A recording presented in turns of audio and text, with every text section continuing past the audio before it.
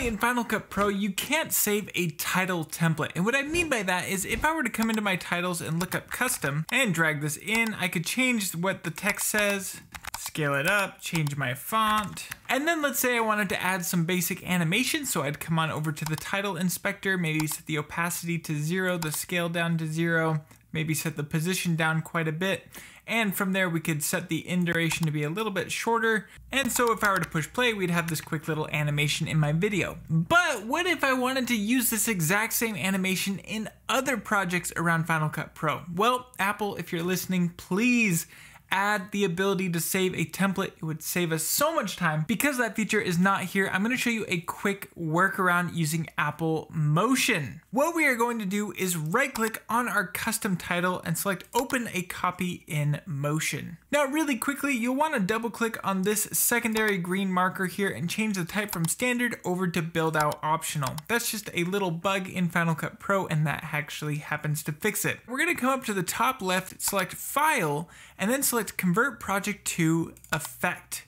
After we've done that, we can leave the effect source as a new effect source. From there, what we can do is select our title, go over to the inspector and locate all of our different attributes here. So let's go ahead and publish our font, our scale, and basically every other parameter here so that we have the ability to change this directly in Final Cut Pro. Because this is going to be an effect, these will not be visible right out the gate. So just make sure that you publish each and every one of these, and that will make your life that much better. One last attribute that we're going to want to publish is if we select our title, we'll go to the appearance and make sure we publish the face. That way we can actually change the color on this text later on. So now all of those will be published over to Final Cut. We can go into our project here and see all of the different attributes that will be accessible from Final Cut Pro. If you happen to want to change the order of where these are, we could go ahead and select some. I'll hold Shift and then we can select up to the font here. For example, I'll just click and drag this up to the top. From here, all we need to do is push Command S to save it, and that will allow us to publish over into Final Cut. Let's just call this the custom title template maker, and from there we could go into our categories and put it in whatever category we like. I will throw it into tutorials and push publish. If we go over into Final Cut Pro now, all we need to do is first apply an adjustment layer. So I'll just drag this onto the timeline. I'll have a free download to an adjustment layer for you to use. And once you have that adjustment layer, just look up your custom title template inside of your effects, not inside of your titles, and click and drag that onto your adjustment layer. So now this is going to work just like a regular title. However, rather than changing the attributes inside of your title here, let's go ahead and change that over to the video inspector. So now in here, we can change all of these different settings. So I'll change the scale to be quite a bit larger.